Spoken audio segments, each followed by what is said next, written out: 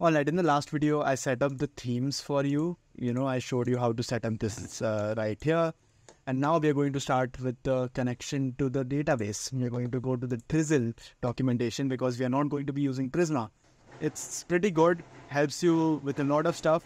And setting it up right now, it's not very well documented. So, I put in a lot of time to figure out how this works. So yeah, all right. So we are going to move ahead. We are going to copy this right here. We are going to paste it in our app. To go here, we're going to exit it. We're going to paste it. We're going to install what we need to install to get this working. It's going to be resolving those packages and doing everything for us. Till that is happening, we can copy this right here. We can take it to our own folder. We are going to create in the lib. We are going to create a DB. No, we are going to create a new DB folder. Let's do that. So we're going to create a new DB folder in which there will be index. So db/index.yes. Over here, let's post everything like it tells us to. But we are missing this right now. And now we can go ahead and look at how to set up Postgres with NextAuth. So Drizzle is done.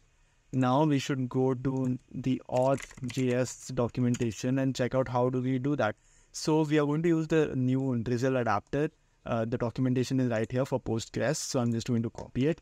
This is the schema for it. So I'm going to go to DB. I'm going to create another file, schema.ts, and I'm going to paste it right here.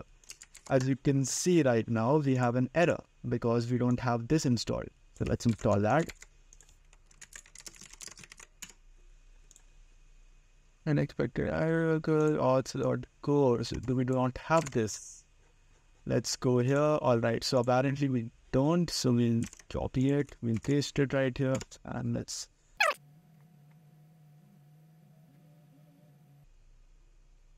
All right. So now that works. And our errors are gone. This is the schema that NextAuth recommends us to use. This is not, I'm not doing this on my own. I'm just reading the docs just like you would. But it's a nice introduction, I guess. So we are going to go there. We are going to check out the setup. The setup is right here. MySQL, we're going to go ahead. And now we are going to not worry about our schemas anymore. The next step is to add a few scripts to our schema. I'm going to copy it from where I have it already. And before we copy that, we have to create a Drizzle config file.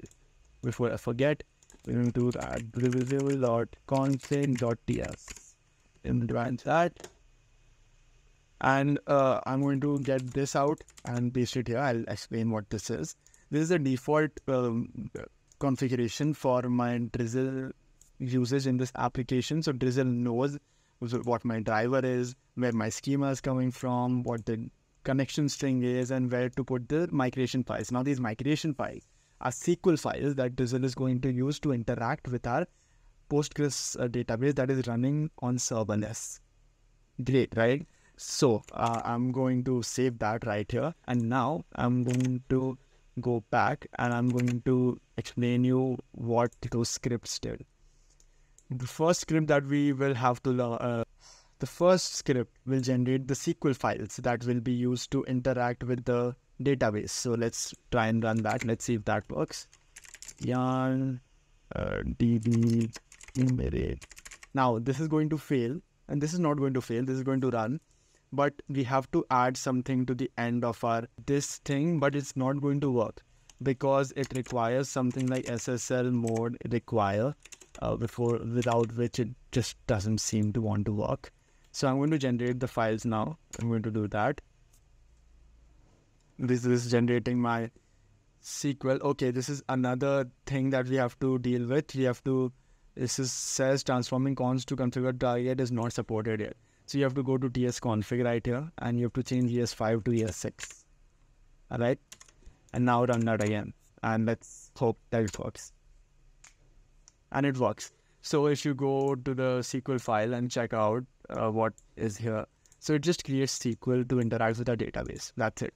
Okay. I'm just going to show you how to create a new thing. So I'm going to create a project right here. It's a pretty little button. I don't know why that is. I'm going to write threads. And yeah, all right. We'll select the closest server to me. and we'll go ahead and then we'll enable pool connection. We'll copy it from here, and over here we'll instead of NeonDB, we'll be using our own name. Let's just use the default name NeonDB, and after this we'll be using SSL equals to true. So I'm going to go here. I'm going to go to .env. I'm going to have to delete it anyways, so I'll just do it right now. SSL mode require, save it, and then I'm going to NeonDB push. So this database right now, it's empty. It doesn't have anything, as you might notice here. Table 0. Let's generate it. We've already generated it, so it won't do anything. It just doesn't do anything. Now we will push it. We'll push the changes, and hopefully this works. And the changes have been applied. If we refresh the table right now, and the changes have been applied. So now that our changes have been applied to our database, now we can basically start setting up auth for our app.